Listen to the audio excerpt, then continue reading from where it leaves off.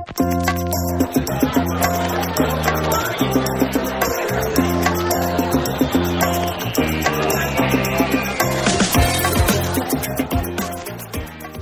and welcome to the GrowVC, Everyone Funding Startups podcast. I'm your new host, Brett Bivens, and I'm excited to be taking the reins from Marcus. I'm also excited to have with us today Carl Esposti, founder of Crowdsourcing.org, which is just a great resource for any and all information regarding the crowdsourcing industry. So, Carl, thanks a lot for being with us today. My pleasure, Brett. Nice to meet you. Yeah, nice to meet you too. And I thought maybe we could start off by just having you give an introduction and kind of background about yourself and about Crowdsourcing.org and where that all came from. Yes, certainly. So I've spent about 25 years in sort of everything sourcing. So my background is working as a management consultant for many years and working for some of the top global service providers, working with organizations looking at different sourcing models. So those models would include things like offshore models and captive models and outsourcing models. So a few years ago, I had the good fortune to recognize that crowdsourcing was starting to materialize as a pretty relevant model and saw its potential as being disruptive both to sort of the public sector, the private sector, and individuals as they thought about ways of growing and organizing their business. So with that in mind, I recognized that, I needed a way of tracking what was going on within the market, and there wasn't a central source of information. So we invested in an idea to build crowdsourcing.org to really provide that sort of central portal. So, anything you want to know in terms of who's using it, what are the best practices, what are the user case studies, and who are the providers could be sourced in one central location. So we launched our site about a year ago. The sort of agenda behind our business model is sort of news and topical interest in terms of what's going on in the world of crowdsourcing. Obviously, crowdfunding is a very important element of that. We've defined about 5 different fundamental models in terms of how crowdsourcing can be used. Crowdfunding is obviously one of the important ones. We also established the fact that many people are using crowdsourcing as a way of accessing distributed labor groups. Another application is that around sort of distributed knowledge, finding and organizing information. There are many tools that are available through crowdsourcing, so we have a specific focus as well in terms of the different platforms and solutions that can be arranged through crowdsourcing as well. Great, and I think it's incredible how much in just the recent years crowdsourcing in general has changed the way people go about running their businesses and starting their businesses, and now more recently crowdfunding specifically. So you mentioned that you track the market and your website's focused on that. What do you feel has been really the impetus behind the quick growth of crowdfunding in so many markets around the world? Because I know here in the United States, in terms of public consciousness, it's a very new thing, and it's still there's still a lot of people that really are not aware of it yet. Well, when we look at crowdfunding, there are clearly different types of models within crowdfunding itself. So, we've done a lot of work in terms of sort of trying to define the taxonomy for the industry, and that's across the different applications of crowdsourcing and crowdfunding. And when we look at crowdfunding, we've identified there are 3 fundamental different models. The first we talk about is that of donations, philanthropy, and sponsorship.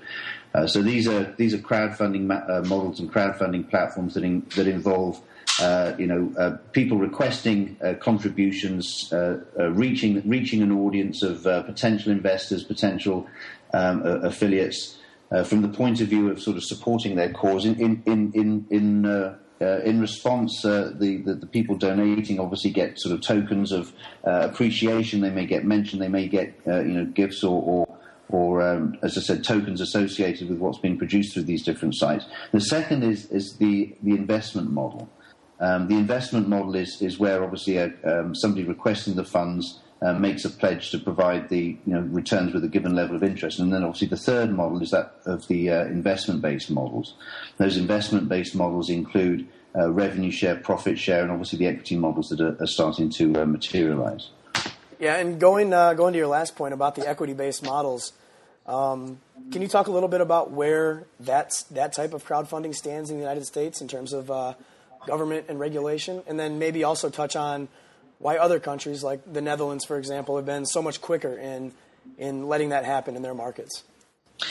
Well, the interesting thing will be obviously, how much this crowdfunding market scales. I mean, there's obviously a lot of issues to be considered, regarding this. I mean, a number of the sites that have attracted the highest profile at the moment, obviously the Kickstarters and the Indiegogos and the GrowVCs and companies of that nature, are all trying to sort of push the boundaries in terms of where this can go. So obviously, as I mentioned before, that the models that involve an association or an association between sort of fundraisers and contributors that don't require formal contracts and don't require information to be shared around the sort of financial structures of these organisations, have some potential. But the really interesting thing is obviously the extent to which crowdfunding can be used as a way of accessing, people and raising funds for sort of more investments in terms of sort of seed or growth money. Outside the US, certainly, particularly with companies like Simbid in the Netherlands and Crowdcube in the UK, they've been able to develop models that actually do not need to be regulated. So, for example, in Holland, the model that they've adopted is that a cooperative organisation is set up, which becomes basically a vehicle to facilitate the transaction between the contributors and the ultimate beneficiary of these funds. Simbid does not provide sort of financial investment advice, and therefore, just as acting in the role of sort of facilitator, in order to be able to sort of matchmake the contributors to the requesters, they actually avoid regulation. So I know that they have socialised their model. They've had there's been a tremendous amount of diligence regarding their model, and therefore they've been able to embrace that and get that going. But it's still very early days. And I know Crowdcube in the UK, for example, have now successfully funded 2 ventures through their equity-based crowdfunding model. I think they've raised £75,000 for one venture and then £25,000 for another. So again, early stages, but on the way to creating a very interesting and different model for fundraising. Now, could you talk a little bit about the regulation and where that stands in the United States, and then maybe what we can expect in the future going forward? Well, there's clearly been, made some inroads being made in terms of, in terms of where this stands. I mean, various petitions have been made, and obviously recently in the American Employment Act, the American Jobs Act, there was, allusion made to the fact that it was recognised that the regulations maybe needed to be lifted, maybe certain exemptions needed to be allowed to allow companies to raise money in a different way. So I think the moves are on in terms of the relaxation of that market. Obviously, it'll take some time in terms of seeing exactly where that's going, but I think there's a tremendous amount of pressure both from the platform owners and potential investors, as well as the people obviously seeking to raise funds. So again, a big body and a big movement towards that, but certainly as a way of freeing up investment and creating a sort of new capital market for smaller organisations. It's something that over the next few years probably will start making headway. Right. Yeah, and it's obviously a slow kind of long-term process with anything of that scale, but it is exciting to kind of hear that the wheels are turning on that, and that hopefully sometime in the near future we'll be able to experience this in the United States. Certainly. Yep. Certainly. Now, another question. We have a lot of entrepreneurs that listen to this podcast, and so I'm curious, just as an expert in the industry, what can these entrepreneurs and these companies do to make themselves attractive to the crowd in terms of gaining investment from the crowd? And does this differ at all from kind of what brings success when they're seeking more traditional investments like angel and VC money? I mean, I think the thing, obviously, one of the issues with crowdfunding as a model, and this is something that we as an industry have to work through, and then platform owners have to work through, is obviously, it's incredibly appealing to people that are raising money. So it's very easy. It's very easy for these sites to attract a lot of people that are happy to present their proposals, regarding the money they request and what they plan to do with this money. One of the issues is obviously the